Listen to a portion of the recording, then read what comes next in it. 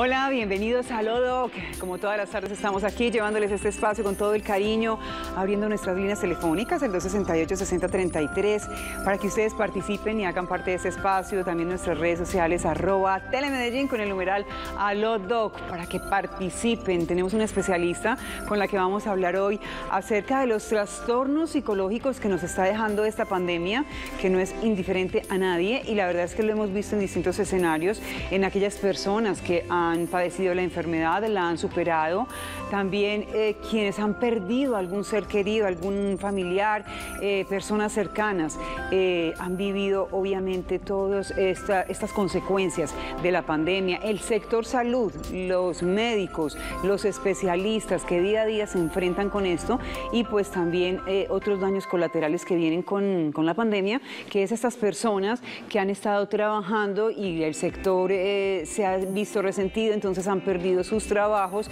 y también esto implica situaciones complejas que nos está dejando esta situación en este 2020. Así que vamos a estar hablando con una especialista. Ella es Gloria Hincapié, psicóloga, acerca de todos esos trastornos psicológicos que están asociados con el COVID-19 y también cómo enfrentarlos. Vamos entonces en unos minutos a tenerla aquí en este espacio, y pues obviamente queremos la participación de todos ustedes. Les repito la línea, el 268-6033.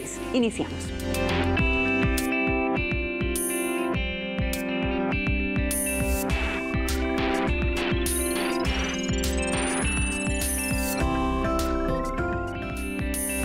Muy bien, como les decía, vamos a estar hablando de trastornos psicológicos asociados a la pandemia de COVID-19. Una enfermedad que nació en China, que ha causado mucho revuelo en todo el mundo, que no es indiferente para nadie, y que ha afectado a las personas de distintos estratos sociales. Esto no ha elegido, y muchas personas obviamente pues están viviendo esos efectos secundarios, colaterales, esos daños colaterales a este virus. Lo conversamos con Gloria Hincapié. Gloria es una amiga de la casa, psicóloga, con quien vamos a desarrollar el tema en la tarde de hoy de Lodoc. Gloria, buenas tardes, bienvenida. Buenas tardes, ¿cómo están? Muy contenta de estar acá en el programa.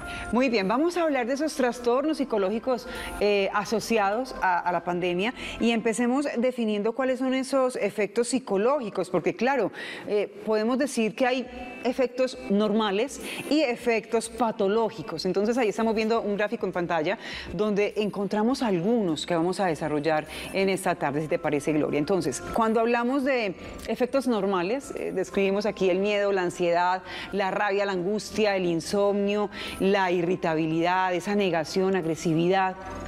Es normal que se presenten ese tipo de síntomas, por decirlo de alguna manera, cuando enfrentamos una situación tan compleja como es esta enfermedad de COVID-19. Bueno, toda esta situación de salud mental tiene que ver mucho con cómo está la estructura psíquica de la persona. Entonces, es lógico que si la persona, por ejemplo, en su estructura tiene un cuadro depresivo, es factible que ahora con la pandemia el cuadro depresivo se le aumente. De una depresión leve pueda pasar a una depresión moderada o profunda. O que aparezca una crisis de pánico. Entonces, todo depende de cómo está la estructura en ese sujeto y la capacidad que tenga de adaptabilidad al medio, es decir, de la forma como la persona haya aprendido a elaborar esos duelos, o sea, esos cambios fuertes que ha tenido en su vida. Digamos entonces, Gloria, que igual la formación que hayamos tenido, la familia donde crecimos, ese entorno en el que nos hemos desarrollado nos permite enfrentar situaciones complejas de una mejor o peor manera. Sí, en el ser humano es muy significativo la estructura familiar.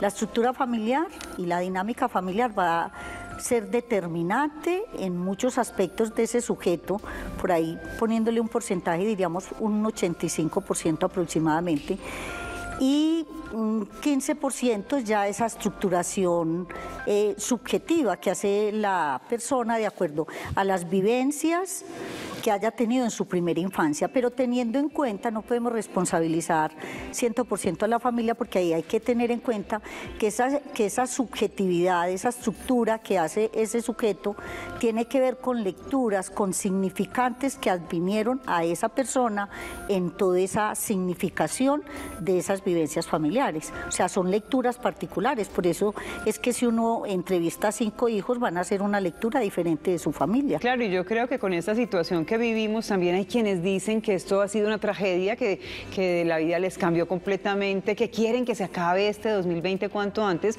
y habrá otras personas que enfocan distinto y dicen que es un año de aprendizajes y quizá encuentren pues situaciones distintas para enfrentar esta pandemia que vivimos. Este es un consultorio, entonces nuestros televidentes son protagonistas, por eso vamos a saludar a Gilma Ospina, que nos llama desde Belén, se comunica con nosotros a través del 268-6033.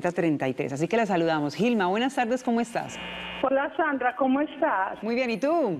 Bien, gracias. Bienvenida a este espacio de Lodo. ¿Cómo quieres participar con nosotros? Muchas gracias. Quiero preguntarle a la doctora qué relación hay entre problemas psicológicos asociados a la pandemia y problemas neurológicos. Porque yo vengo de un diagnóstico neurológico cognitivo, algo así, sí, como pérdida de la memoria. Pero siento que en los últimos meses como que se me ha agravado, a pesar de que me trata una neuróloga, me trata una neuropsicóloga. Entonces yo quiero averiguar eso. ¿Qué diferencia hay entre problemas psicológicos y neurológicos? Perfecto, Gilma, gracias. Que están relacionados. Gracias por tu pregunta, Gilma. Me parece que es muy interesante lo que plantea nuestra televidente. Vamos a ver qué nos dice la especialista que tenemos hoy en Alodoc. Sí, los problemas de índole neurológico son de índole neuropsicológico, o sea, tienen que ver tanto con lo neurológico, pero también con el ámbito psicológico.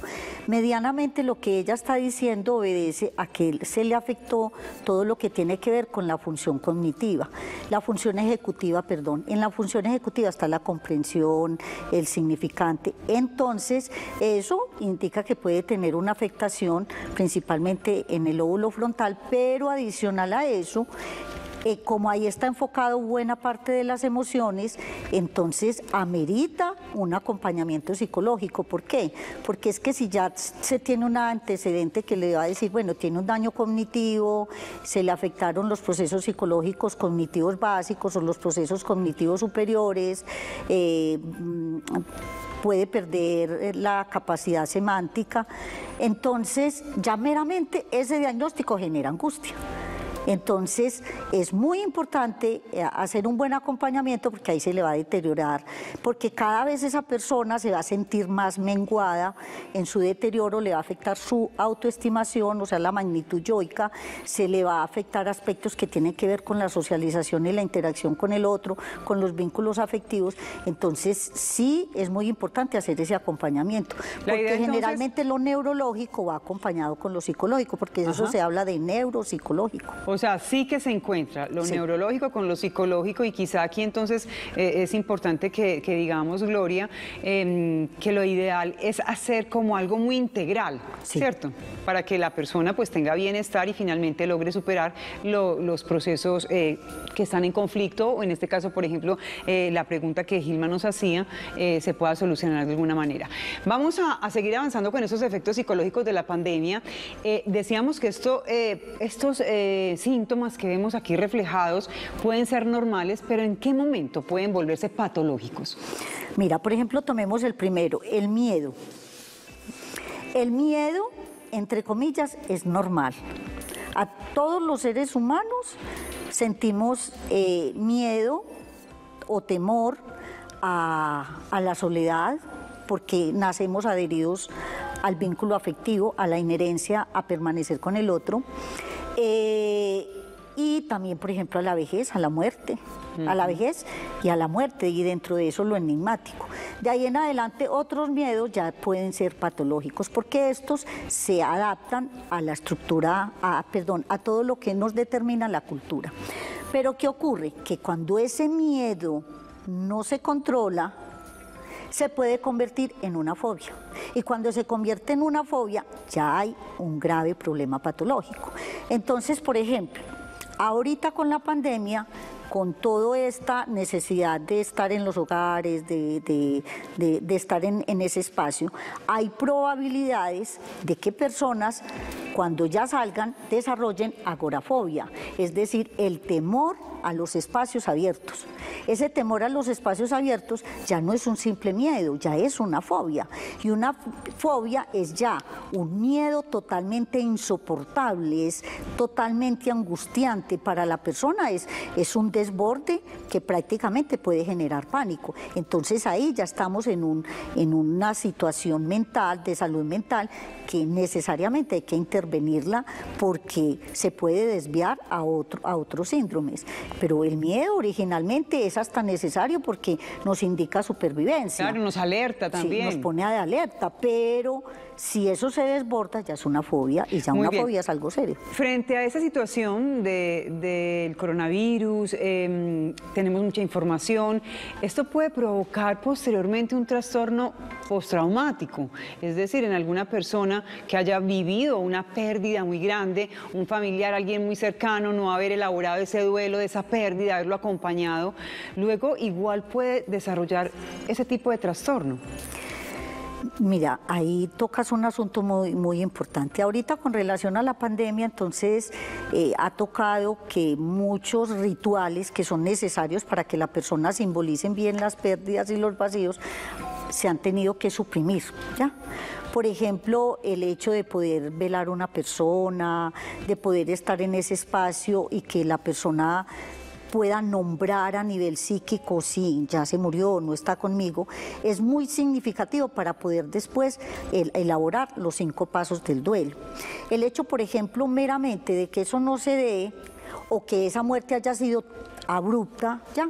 Estaba conversando, estaba bien, le empezó una simple tosecita y a partir de la tosecita lo hospitalizaron, le pusieron ventilación, no funcionó y ya mañana es que no está. Murió, no está. Entonces ese impacto frente a la realidad puede generar un mínimo choque, es que entre en una etapa de negación a esa muerte. Y una etapa de negación a esa muerte es quedarse estancado en una fijación como que esa persona todavía pudiera seguir existiendo. O si alcanza a elaborarla, a que se quede en la sensación de pérdida y vacío total. Y si se queda en la sensación de pérdida, desesperanza y vacío total, ya estamos hablando de un cuadro depresivo. Perfecto. Hoy estamos hablando con la doctora Gloria Hincapié, psicóloga, acerca de esos trastornos que están asociados con la pandemia que vivimos de COVID-19. Vamos a hacer una pausa y ya regresamos.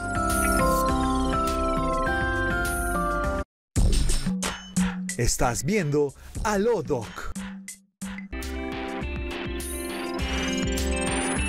Trastornos psicológicos asociados con la pandemia. Es el tema que traemos esta tarde en Aló Doc con la doctora Gloria Hincapié. Gloria, vamos a entrar un poquito entonces en esos trastornos patológicos, porque claro, los preceden, esa sintomatología de la que hablábamos ahorita, esa ansiedad, el miedo, la irritabilidad, de pronto el insomnio, cosas que nos ponen así como que alerta. Pero ¿en qué momento eso se puede volver patológico? Y vemos aquí algunos trastornos como los trastornos adaptativos, la violencia intrafamiliar, que se ha visto también mucho y se ha despertado con mayor razón en esta pandemia, desafortunadamente, los trastornos del ánimo, la ansiedad, el abuso de alcohol y otras sustancias, y luego, pues lo comentábamos también hace un momento, el trastorno por estrés postraumático, un trastorno por el estrés agudo, y finalmente el suicidio, que pues obviamente estamos tocando situaciones que pueden ocurrir, pero que tampoco es la idea. ¿Cuándo se vuelve esto patológico? ¿Cuándo podemos llegar a ese extremo? Podemos llegar a ese extremo cuando se ha pasado cuando la persona tiene muchísimas dificultades, tomando el primero, de adaptabilidad a las circunstancias. Entonces, si es una persona que vive todo el tiempo en estado de negación mental frente a las circunstancias, o sea, que tiene adicional a eso, por ejemplo, un estado de ansiedad, que tiene un cuadro de angustia, que ha manejado cuadros de tristeza, que ha manejado miedos fuertes, entonces ya De ahí pasa a ser un trastorno manejable, entre comillas, controlable, y se convierte en algo ya enfermizo, es decir, cuando se habla de patológico ya estamos hablando de una enfermedad, de un síndrome que contiene una cantidad de síntomas para poder generar un componente específico en el orden de la salud mental, uno de los aspectos que están trabajados en el CIE-10. Perfecto. Cuando hablamos de trastornos asociados, podríamos describir algunos de estos. Por ejemplo, una persona que padezca un trastorno obsesivo compulsivo en su vida normal y sea efectivamente tenga desarrollado ese TOC, que es el trastorno obsesivo compulsivo con las cosas, esta situación puede hacer que se dispare y se vuelva más. Claro, o sea, esa compulsividad más esa obsesión que tiene la persona con ideas repetitivas mentalmente, muy fuertes, le va a agudizar el cuadro de ansiedad, porque generalmente la ansiedad está asociada con el TOC, ¿ya? Al igual que la ansiedad está asociada con la depresión. Entonces se le va a agudizar. ¿Por qué? Porque la ansiedad es ese miedo de no poder, a nivel psicológico, es el miedo de no poder controlar situaciones. Entonces, cuando aparece algo abrupto, aparece supuestamente, entre comillas, el descontrol. El descontrol porque ya ha tenido un ritmo de vida puntual, entonces esas rutinas, esos hábitos que tenía establecidos le tienen que cambiar. Y eso para una persona que tenga un TOC, o sea, trastorno obsesivo compulsivo, va a ser, como agobiante, ya. Los pacientes a veces cuando eso se le complican, ellos dicen, salieron esos otros monstruos que yo los tenía guardados. ¿Dormidos? Sí, que yo los tenía dormidos y salieron y ahora me estoy sintiendo extremadamente mal. Entonces, por ejemplo, pudo haber tenido detrás de ese TOC un cuadro de ansiedad. Y esa ansiedad ahora, por situación del encierro, por el cambio, porque va a perder las rutinas, con los desplazamientos y muchas otras cosas que hacía, entonces se le puede convertir en una ansiedad generalizada. Ya cuando esa ansiedad es generalizada, estamos hablando de un cuadro de temor constante, de temor frente a las situaciones, de que una situación, por más pequeña que sea, le va a dar 80.000 vueltas y se le va a volver un caos a nivel mental. ¿Y cuál es ese impacto social y psicológico que podemos vivir con el tema del confinamiento? Que está claro que tenemos que cuidarnos, que tenemos que tener esas medidas a las que nos invitan de bioseguridad, de tener ese distanciamiento social, uso de tapabocas, estar a más de 2 metros, genial. Pero claro, cuando nos invitan a un confinamiento, cuando la gente siente que está encerrada, eso tiene como un precio también a nivel social y psicológico. ¿Qué tan alto puede llegar a ser el precio? Por ejemplo, si también se traduce en los niños, los afecta de igual forma que a un adolescente, que a un adulto, que a una persona mayor. ¿Qué sector va a estar como más aporreado, por decirlo de alguna manera? ¿O todos, en la medida de su condición, va a tener consecuencias? Ay, Sandrita, ahí me va a tocar tomar varios asuntos de familia. Ajá. Uno, claro, ese encierro va a afectar las condiciones tanto de la dinámica como de la estructura familiar. Es decir, va a afectar todo lo que tiene que ver con los límites, con las normas, con el manejo de interacciones, con la expresividad de los afectos, con cómo se están vinculando en los niveles de merecimiento. Se va a afectar en ese desarrollo evolutivo personal, es decir, en esas etapas, en esos septenios, en esas sombras desde Jung que tenemos los seres humanos cada 7 años, que cuando quiera lo conversamos. Claro. Y adicional a eso va a afectar el ciclo vital familiar, de acuerdo a esa etapa en la que esté. Entonces, eso puede generar grandísimo caos en lo que se puede activar más, la violencia intrafamiliar, y a su vez, contradictoriamente, puede generar problemas sociales que tienen que ver con el vínculo. Entonces, inadaptabilidad, por ejemplo, a compartir con el otro, porque ahí te va a tocar es estar con el otro, quiera o no quiera, por la mañana, por el mediodía, por la tarde y por la noche.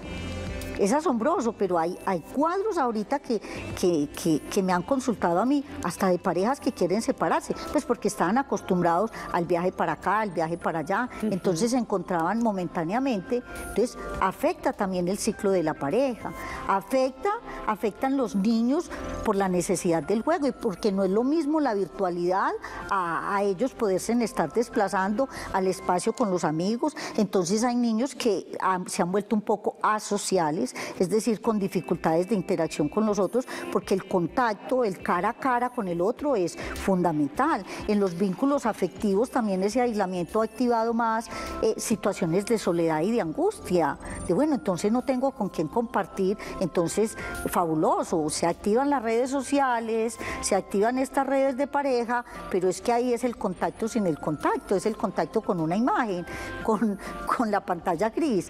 Claro, eso a nivel familiar, muchísimo, demasiado. Uno en familia han sido muchas las consultas porque afecta todo el sistema familiar, todo el simbolismo de la familia, toda la interacción y todas las narrativas, que es lo que vincula o desvincula a la familia. Perfecto, Gloria, se nos está acabando el tiempo, pero no quiero que te vayas sin dejarnos unas recomendaciones aquí. Claro, vemos este panorama, lo acabas de describir bastante bien. Obviamente, en esos vínculos, cuando los niños están acostumbrados y están en ese crecimiento, es tan importante esa interacción social y parece que se va perdiendo. ¿Cómo hacer para retomar esos espacios? En las personas adultas, que hay que protegerlas tanto y se les invita a que estén en casa, en estas fechas no tenemos que estar solamente con nuestros más allegados y quizá hay familias numerosas en las que se encontraban. Entonces, no sé, quiero que nos dejes una recomendación final frente a este tema. ¿Qué hacer para que superemos este momento en el que vivimos? Seguramente una asesoría, la invitación a visitar el psicólogo creo que también sería interesante, pero que seas tú quien lo diga, unas recomendaciones finales. A ver, por ejemplo, una situación que se ha visto es que en mucho adulto mayor ha creado, como se está en una etapa para resolver la finitud frente a la vida, ha agudizado mucho el temor a la muerte, y detrás del temor a la muerte, crisis de pánico. Entonces, hacerle mucho acompañamiento a ese adulto mayor, o sea, darle mucho presencia, es el espacio para que los hijos estén ahí rodeándolo de afecto. En Suiza se hizo una investigación y el contacto transgeneracional del adulto mayor ayuda a que no se den muchas enfermedades mentales, entre ellas el Alzheimer, o a que se acelere la demencia senil. Entonces, estar fortaleciendo mucho ese lazo, ese vínculo familiar, fabuloso. A nivel de la familia en sí, recomiendo mucho hacer una técnica que se llama la técnica de la asamblea familiar. La técnica de la asamblea familiar son los conversatorios al interior de esas situaciones que se van dando en la familia. Entonces, sentarnos a conversar, mira, está pasando esto, tú te estás volviendo muy agresivo, háblanos de esa irritabilidad, y que todos puedan conversar al interior de eso y expresen esas sensaciones. ¿Por qué? Porque lo que genera conflicto en la vida son sensaciones o emociones guardadas. Se dice que un gran síntoma es una palabra negada, una palabra no expresada. Entonces, así ese ambiente familiar se puede ir menguando y se puede ir hablando. Expresar siempre en la comunicación de manera asertiva, es decir, hablarse desde el sentir, ¿ya? Para que no se generen esos roces, porque la razón eleva el pensamiento, la emoción permite la comprensión. A nivel de los niños, crear muchos espacios en familia con la lúdica, con los niños. El juego es lo que ellos más necesitan, porque eso es lo que va a mover su creatividad, su capacidad innovadora, su sentido frente a la vida. Entonces, sacar muchos espacios y evitar tanto el espacio con la televisión, que eso está generando... Y con esto está generando muchos niveles de pérdida de la capacidad social. Fuera de eso puede crear un cuadro que se llama alteración de conciencia, que si no se controla, si esa imagen no se controla y se tiene mucho tiempo, eso puede generar a mediano plazo un inicio del pequeño mal o de epilepsia. Entonces, en vez de tanta pantalla, y no estoy satanizando la pantalla, con tiempos se puede tener porque el mundo digital también se requiere, jugar mucho con ellos y regresar a esos juegos de antes, a jugar a la escondida, a la toca, como ellos dicen, para que ellos se recreen eso y se creen otros ambientes, abrir muchos espacios de diálogo, por ejemplo, hacer un cineforo con una película. Perfecto. Muy bien, yo creo que nos vamos a quedar con esas recomendaciones. Yo particularmente me quedé con esas dos palabras, asamblea familiar. Creo que estamos en una época que es esta Navidad, mañana es 24 de diciembre, reunirnos en familia, decir que nos gusta el otro, que no nos gusta, que podemos mejorar, y pues todas esas recomendaciones que nos dejas, ya sea con las personas mayores, con los adultos, con los niños, finalmente nos ayuden para que llevemos mejor esta situación que pasamos, que también pasará, ¿cierto, Gloria? Agradecerte por estar aquí, por regalarnos este espacio y siempre bienvenida. Me encanta estar aquí, muchísimas gracias. Muy grato para mí hablar de estos temas. Un abrazo para ti y también para las personas que estuvieron conectadas con nosotros hoy en Aló Doc. Recuerden que estos consultorios están hechos para todos ustedes con mucho cariño y la idea es que aprendamos todos juntos. Un abrazo.